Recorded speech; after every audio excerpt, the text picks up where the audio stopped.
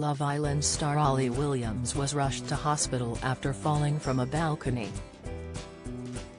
The reality star, who appeared in the 2020 series of the ITV dating show, is being treated in intensive care after breaking multiple bones, including his pelvis. Sharing news of his dramatic week to Instagram, Ollie said he'd only just felt secure enough to post about the incident. The 23-year-old said he'd been told he is facing tough rehab ahead but is staying hopeful that he'll make a full recovery. He wrote, "I wasn't really prepared to post this until I was out of the woods proper, which I now think I am, hopefully. I fell off a balcony last weekend and ended up in intensive care with a broken pelvis, wrist and internal bleeding.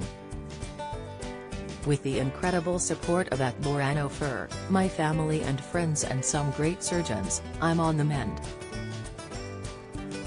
Tough rehab ahead but I am confident along with my doctors I will make a full recovery. I really couldn't have dealt with this mentally without all of your messages of support, so thank you." In the photos, Ollie could be seen with bandages around his hand, a cut to his head. "Be back soon, big love and Merry Christmas all," he signed off. Ollie is best known for making a brief, but memorable, appearance on Love Island 2020. The Cornish aristocrat was part of the batch of original singletons taking part in the first ever winter edition of the show. After being initially coupled up with Paige Turley, who went on to win the show with Finlay Tapp, Ollie walked out of the villa after just 3 days. At the time, Ollie said his heart had been elsewhere and he quickly reunited with ex-Laura when he returned home. During Ollie's short stint on the show, shocking pictures emerged of him posing with dead animals.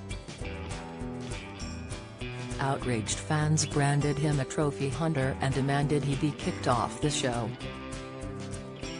Ollie insisted he had not killed the creatures himself and had been taking part in conservation and anti-poaching work when the photos were taken. The reality star continues to refer to himself as a professional hunter and conservationist after the furor. After he posted to Instagram, Ollie was sent messages of support by pals. Fellow ex-Love Islander Charlie Brake also piped up in the comments to say get well soon bud. Love Island is set to return to South Africa in January, this time with Maya Jama as host. The new series is rumored to launch on Monday 16 January, although ITV have yet to officially announce the news. David Sanclementi and Ekansu Kulkuloglu are the reigning winners of the show after winning the most fan votes in the August final. The pair have gone on to snap up numerous brand deals, take part in their own travel show and last night showed their commitment to each other with promise rings.